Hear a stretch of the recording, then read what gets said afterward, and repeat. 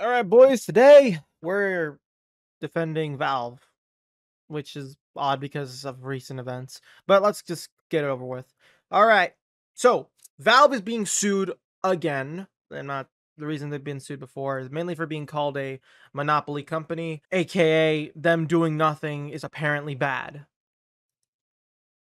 But who is the one behind it? It's okay. So if you go to the website, I'm going to read the PC article first and then we'll talk about the website and stuff. The lawsuit filed on behalf of Children's Digital Rights, which is a thing mostly in the UK, being hosted by this woman named Vicky Shotbolt, which I will admit that's a pretty banger last name, I'm not going to lie, is filing this on behalf because apparently Valve is being accused of overcharging 14 million PC gamers and abusing its dominance position in the UK. Now, what does she mean by this? Basically, thinking that, okay, overcharging people on UK, and I have double checked this before, I verified the prices and stuff, is that people is basically, she thinks that people are being overcharged in the UK for their prices, because if I were to buy something like Helldivers 2 right now, full price, for £39.99, but if I were to buy it in the UK, I would be paying £35. 35, no, sorry, not 35, fuck. £34.99. And if you run that through a currency converter and stuff, $34.99 is essentially you're paying $4.95 more, if you're counting an extra cent, if you want to be like that. You're paying a lot. You're paying like you could say like a 10% more of the original game's pricing. And I will admit she has a point about this. But here's the thing, that there is a few things that contradict this. I mean, not contradict because it doesn't excuse it, okay? One, other games, other places like Nintendo and PlayStation, they do the same thing with their games and stuff. And two, this is not really on a Valve's thing. This is more so has to do with like inflation and tax thing. This has more to do with like inflation and how taxes are being ran. So I wouldn't really put Valve on blame for this, but who knows? I mean, they're the price managers, I guess. Although I'm not sure really if they are. I'm not a lawyer. I'm just saying. I'm just pointing it out. The second point might be bullshit, but the first point, I mean, other people are doing it, so yeah. It doesn't excuse Valve's pricing, but third point I want to bring up is that Steam is, in my opinion, is honestly the best place I know where you can get actual good deals. Honestly, like, I think that website is honestly the best place if you're looking for a good deal. Like, sure, we have Sony and Nintendo and Xboxes with their sales, but honestly, in my opinion, I think sometimes their sales kind of fall flat. Like, sure, you'll find some actually pretty good ones for a good price, but at the end of the day, I honestly think like a Steam sale is honestly good. Like, if you're honestly looking for a game to buy and you don't want to pay the full price for it, just wait till it goes on sale, honestly. I'm not saying that this doesn't excuse the pricing, obviously. I mean, hell, even the game price, even the sale prices are also overcharge as well.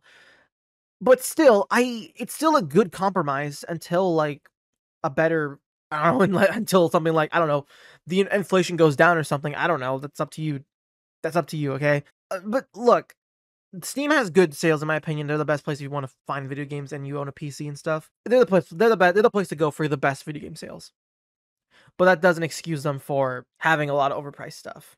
But again, it could be because of taxes and inflation. Yeah, that was a weird point to try and like justify. But still, moving on to the next point. Companies who hold I'm gonna be reading for the article, by the way. Companies who hold a dominant position, this is the PC Gamer article, by the way. I'm sorry, enough with the interruption. Companies who hold a dominant position in the market are not allowed to charge excessive and anti-competitive prices, Millenberg says at steamoses.com.uk. I did also visit this website. It's all just to talk about the fucking thing itself. That's it. She basically brings up a lot of points saying like up to 30%, the rate of commissions for Steam games sold on Steam is 30%, which is basically if you want to sell a game on Steam, then yeah, you have to pay like 30% of the shit to Valve. Although I'm pretty sure they have an alternate compromise where if you sell enough copies of your game, you get like, they only take like 10% or something. But that's if you sell like in the millions, I think, or you sell enough game copies of it, digital copies mainly. Anyways, there are other key stats saying that 74,000 plus games available on wait, what the fuck? What's this key stat? The number of games available on Steam's platform. 14 million number of PC gamers in the UK who could have been overcharged by Valve. 13-year-olds, if you're 13 and you own a Steam account, you may be viable for this stuff. And 656 million pounds is the total amount of compensation that has been estimated and owed by Valve's UK customers. There's this one that there's this key stat where it says 22 pounds, 22 pounds to 44 pounds is the amount of money affected by the gamers that could be owed. Again, the whole pricing thing, that's like I already brought that up. The whole that could be because of taxes and inflation, and also other places do the same thing. But as for the whole commissions thing, I'm gonna be real with you. I think honestly, if you do want to get your game out there, you have two compromises: either start it up on GitHub and wait until like it gets successful, or honestly, Steam. Honestly, because I do think Steam is the best way to get your game out there and find a good audience because everybody uses it. And to talk about competitors, we believe Valve Corporation has been unfairly shutting down the competition for PC games and game content, which has meant UK customers have paid too much for these products. What she means by this is basically that the competitive scene for like game launchers has been ruined by Valve. Look, it's the other competitor's fault that they're not doing as well as Valve, okay? You have Ubisoft, who with their whole Uplay shit, that shit is already compatible with Valve, okay? They've kind of just forked over with them. Blizzard, I mean, that's Blizzard, okay? You're paying for subscriptions. I don't know if you really want to do that with Steam, so... Yeah, plus, I'm pretty sure Blizzard does not make that many games, and they're not a launch-based kind of thing. And Epic Games, I mean, that's Epic Games. But look, okay, I'll be real with you. I like Epic Games. I think it's pretty cool and stuff. I like the whole free games thing that they were doing, but honestly, over the years, I think they've kind of fallen off the whole free game stuff.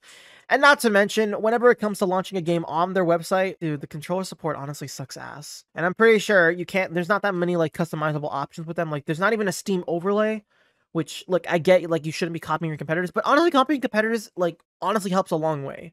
Because if you look at your competition, see what they're doing, you could honestly just echo off that and make something that somewhat can rival that.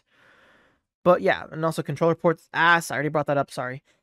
But I do think it's cool that they have an Unreal Engine that you can instantly download from them. That I think is cool. Like, if you want to be a game developer, go ahead. I don't mind if you use Epic Games. I just stopped using it because honestly, I don't really see the point of using it even though I have a lot of free games on there. But yeah, that point aside, going back to commissions, I mean, the whole 30% thing, I mean, I honestly think that Steam is honestly the best place you want to go to if you want to get your game out there. Sure, there's other places like GitHub and Valve, not Valve, fucking Epic Games, but honestly, I think Steam's the best place because most PC gamers, honestly do use Steam. It's the most reliable source, and it's honestly the best place to voice your complaints to the game developers, not Valve themselves. Not to mention, I mean, Valve does have great support when it comes to account recovery as well. I'll bring this up real quick. I almost fell for a Steam report thing, which almost cost me $500. I'm not gonna get into the specifics, but yeah. And Steam was honestly really reliable in helping me recover my account. Now, I have no idea how account recovery works on Epic Games, but from what I've heard, this is alleged, by the way, is that apparently whenever someone reports that their account's been hacked and stuff, literally Epic Games will just ban that account,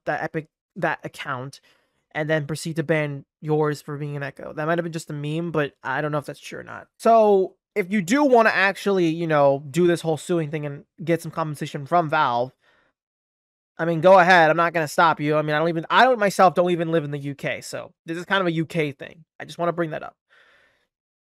But as for Vicky's whole thing, look, I can see where she's coming from. Like, you know, thinking that, oh, people are getting overpriced for stuff. But I honestly think that's more of like how inflation and taxes work in the government system, okay? Not to mention, fuck, have you seen, like, other countries? Like, they've been getting charged worse. Like, have you seen Australia or Canada? Not to mention, I'm pretty sure you should be confronting fucking Ubisoft for their prices, honestly. But, hey, that's kind of it. I mean, Valve is being accused of something bad, and they're probably not gonna do nothing, like they always do. For God's sake, please fix TF2. But anyways, that's kind of all I gotta talk about. What do you guys think? I mean, do you think Valve's in the right or in the wrong? Should Vicky Shotbolt win this case? Who knows? It's up to you guys. And do you think you're enabled for compensation? I mean, I'd say go ahead and do it. Be funny. Probably not. Don't do it. I don't know. It's up to you guys if you want to actually, like, you know, help out, or sorry, sign up for this whole lawsuit thing if you live in the UK. But yeah, that's all I'm going to talk about, and yeah, see you later.